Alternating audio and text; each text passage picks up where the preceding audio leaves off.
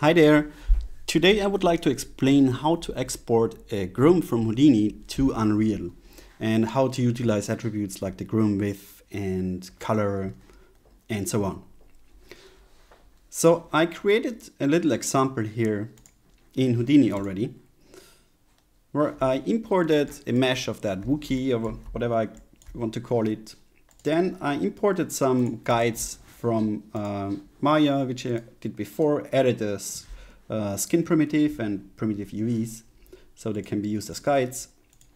And then I created, or I used those guides within my hair gen. I adjusted the thickness a little bit here and the density. That's basically all I did. And then in my hair generator, so when we start from scratch, I added some clumping. Then I create a color based on the clump ID. So random from attribute, just use the clump ID attribute, which gets created through the hair clump. So we get something like this. Then I add some second level of clumping. So let me show you, like it just adds a little bit more clumping. Then I resample my strands. So I get some more detail into the hair. And let's use all of that. So never mind what I have here. Delete. So we want to start from here. Once I'm happy with everything, I delete all my attributes. So delete non-selected.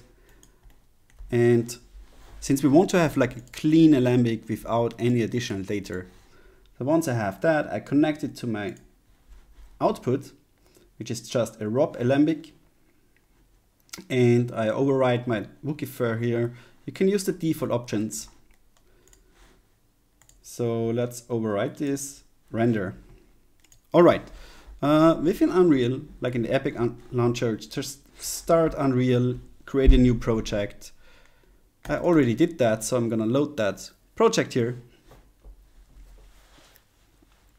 And once it is loaded, you have to enable two plugins. So I will show you where to find it. Once you enable those, you have to restart Unreal. It's gonna prompt you to restart, so you do that. And once you restarted it, you're gonna have those two plugins available. Yeah, just restore all of that stuff here. Let me delete that because, oops, let me delete all the stuff here since we want to start from scratch. Yes, force delete. So let's assume you got a clean project now.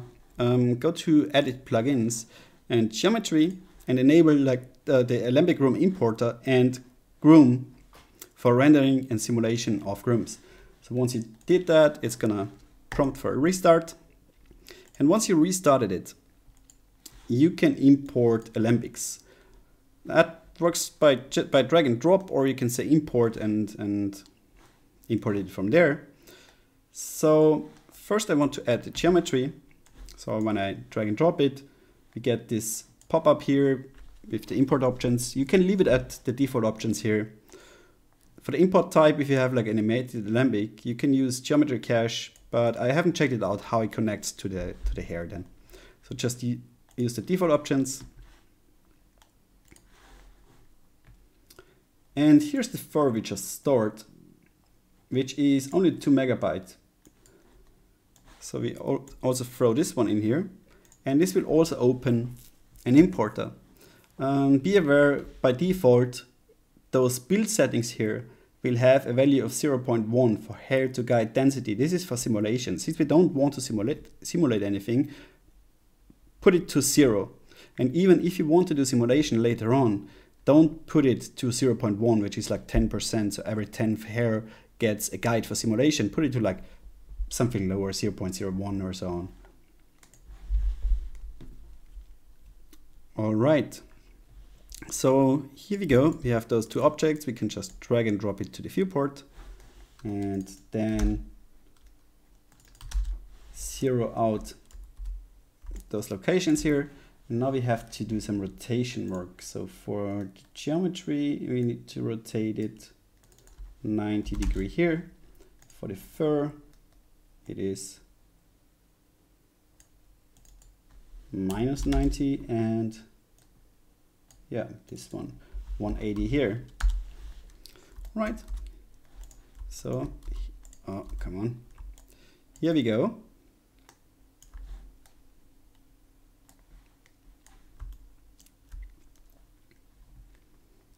Oh,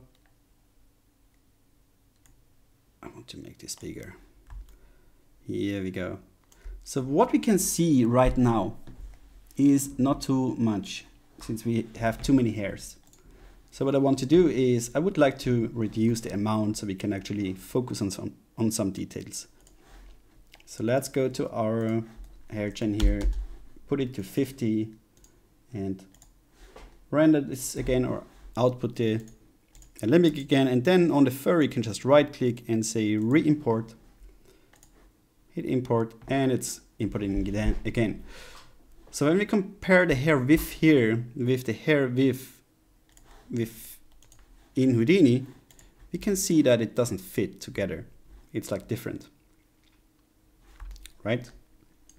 Since we have like thin tips here and thick roots. So the next thing is we want to add the hair width to the export. And we also want to add that nice color which we had here to our export. So let's delete this attribute delete here and this connection and see what else I added to this graph. First of all, I promoted my color to vertex. Why I did that? Let's open a browser, and that's documentation from Unreal Engine for the alembic groom specification. So when we go up here, it's gonna tell you that every attribute needs a prefix called groom underline and then the attribute. So like groom ID, groom color, groom width. Those two here are interesting for us, groom color and groom width. So when we go to the specification of the attributes, groom color, it tells us it should be a vertex attribute and it should be a vector based on a float 32 or 64. For the width, we don't find anything special here. So we just use the width from Houdini and call it groom width. All right, but for the color now, I make the color a vertex attribute now, like I promoted from primitive to vertex. And once I did that, I create a new attribute called groom underline color, and that is a vertex attribute with a type vector and a precision of 32-bit. And then for the value, I read the RGB value from our color and use that as value for our new color attribute. So when I go to the geometry spreadsheet, we have now the original color attribute, which is just an RGB. And here we got a vector with X, Y, Z with the same values.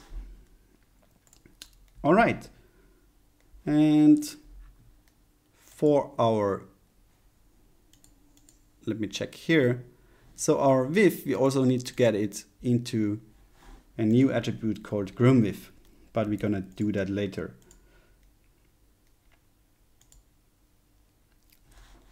So here in our attribute delete, I delete all non-selected. So only the width and the groom color stay on our curves or hair. And then on the end, what I do is I promote the width attribute onto the vertex class with a new name called groom width. So we have exactly what the specification is, like groom underline and then color and width. And once we have that, we connect it again to our Rob Alembic, render it, or like export it. And here we re-import. And now we should get basically the same hair width we had in Houdini, but we have to change default values here. Like that's like a multiplier. When you select your fur and go to the groom component, you have like the hair width, hair root scale, and hair tip scale. And that's basically a multiplier. But what we can already see is that our hair gets smaller on the tips and big on the roots. Since this object is so small, let's scale this up by a factor of 10. Also this one. All right, so we scaled it up. Now I need to change the multiplier for our, it's here, groom component, for our width to a value of 1, so it fits again. Now we can see we have the same thickness here as we have in Houdini. Need to go to here, so we have like the same thickness and the same colors. Everything applied. But the colors, since it might not show up in your scene, what you have to do is select your fur, go to the material, double click it, and when you're in your material editor, get an hair attribute node, so just tab it or like right click, type in hair, then you got hair attributes and connect the base color to your hair base color. And then hit apply or just close it and hit save. I don't need to do that now. And I can actually set the quality higher so we get less flickering. And here we go. That's how you import hair from Houdini to Unreal.